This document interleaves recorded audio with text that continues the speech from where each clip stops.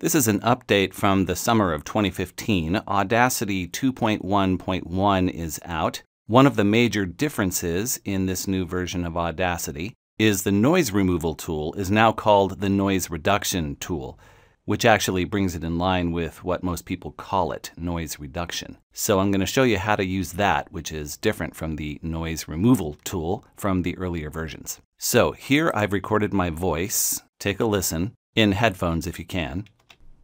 Testing, 1, 2, 3, testing. Now you hear a lot of noise right in this area. So what we want to do is sample that noise. Go to Effect and notice that it's called Noise Reduction, not Noise Removal. Click on that, and here we're going to click Get Noise Profile, and it's going to sample what you've highlighted. So click that button, and now you've collected the profile of this particular noise.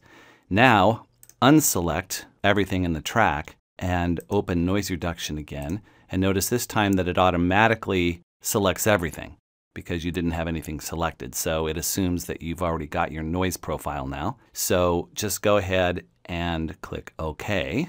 And you can see that some of that noise went away here. Let's take a listen.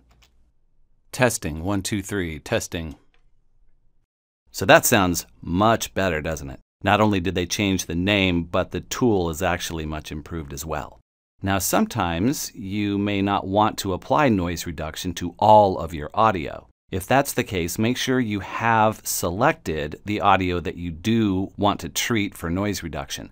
In this case, I'm going to treat the audio right before the voice comes in, and I'm going to leave everything else alone. So now if I click Effect and Noise Reduction, you notice that it doesn't select the entire audio file, and you can just click OK, and it will only treat the audio before the voice. Testing, 1, 2, 3, testing.